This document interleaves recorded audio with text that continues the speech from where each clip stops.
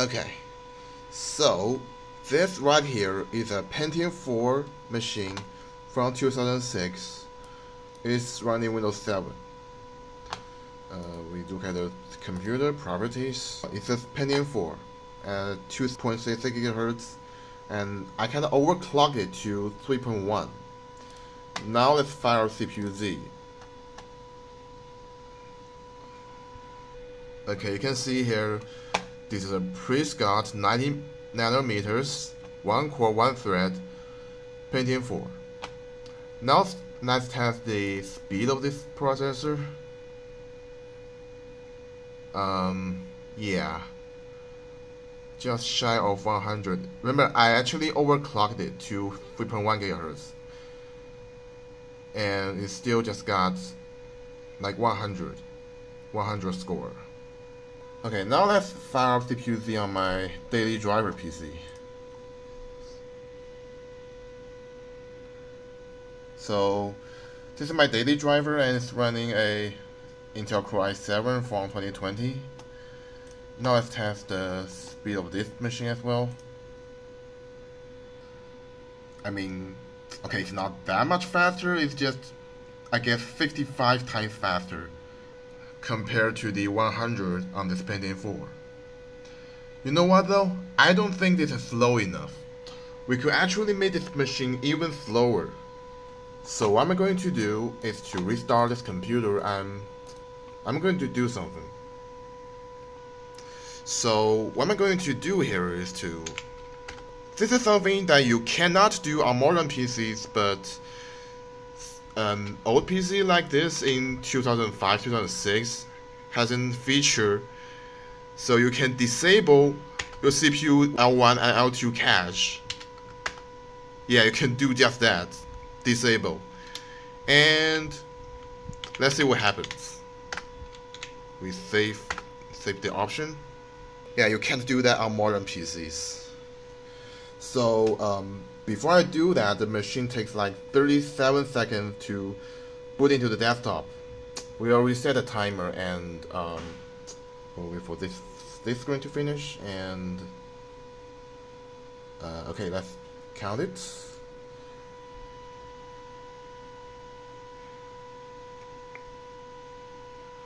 Oh my god.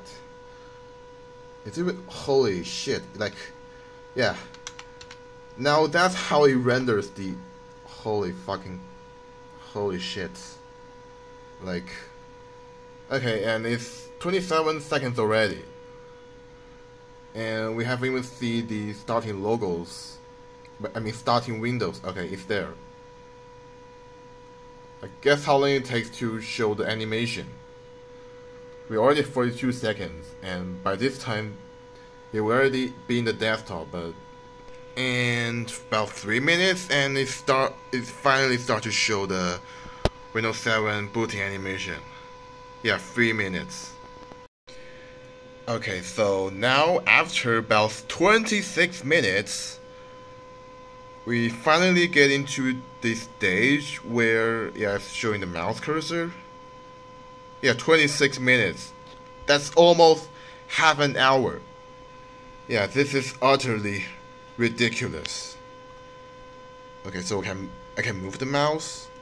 I mean, at least it doesn't stutter. Now it's, oh my god.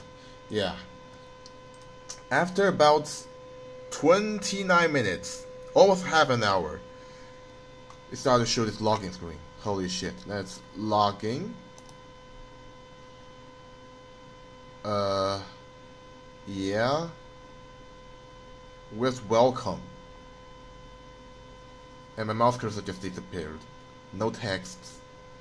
Welcome. Okay, so it's trying to, I mean, it's logging in or trying to log in. Let's see how long this takes. Man, this is like even slower than a smartphone emulating Windows 7 on QEMU or Bosch BOCHS. Like, I mean, this is not even on a modern smartphone. It's on like a smartphone from 10 years ago. emulating Windows 7, it will be faster than this.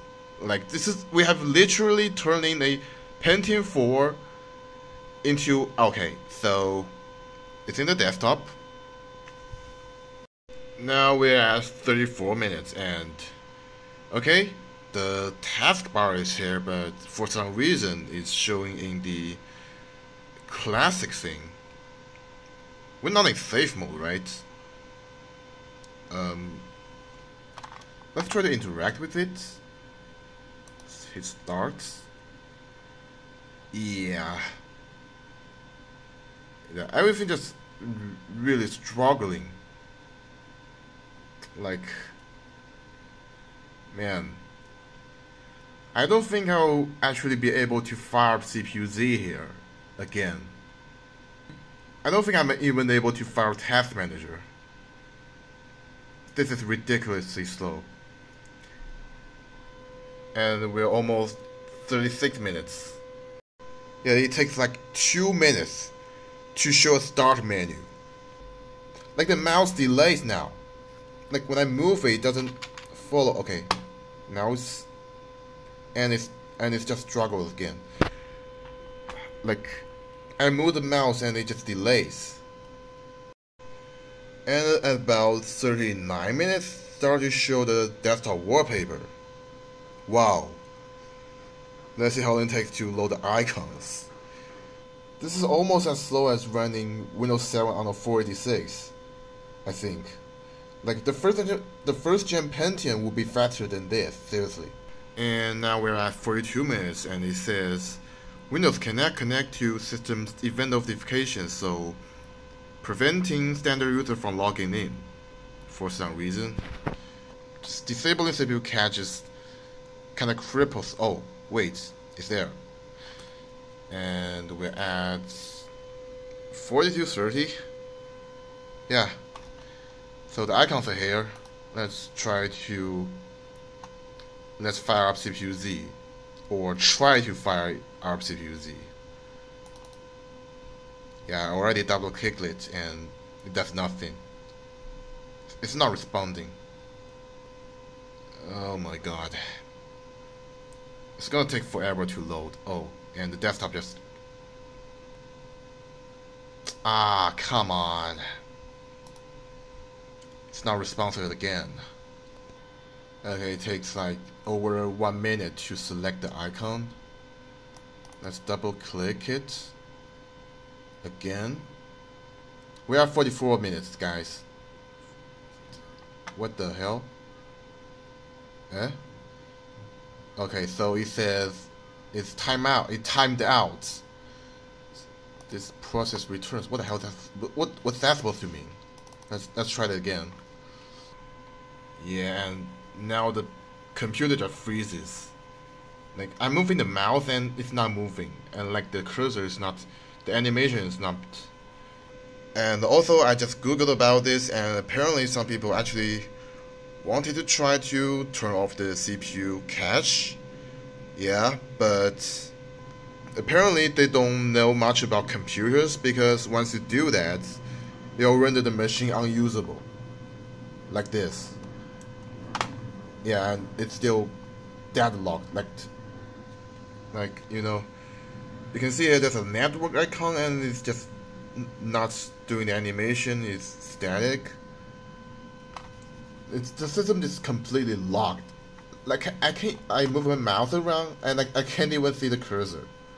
This is completely unusable. Okay, now it's showing the CPU-Z splash screen, and we're at 57 minutes. That's almost an hour. Let's see how long it takes to finish the loading. And we have an error. And the mouse isn't responding again. Wow. No? Do you want to display the error log file? No. I can't select it. Okay. No. Mutex locked. Okay. What does that mean? What does this mean? And also I can't move my mouse again. It's stuck at the left. Come on, what does that mean? Okay, I can move it. Is it still loading? Software? Wait, why is it? Okay, so it is recognized in the other window. So, okay, so cache information is still here, even though we disable it. Okay, so motherboard.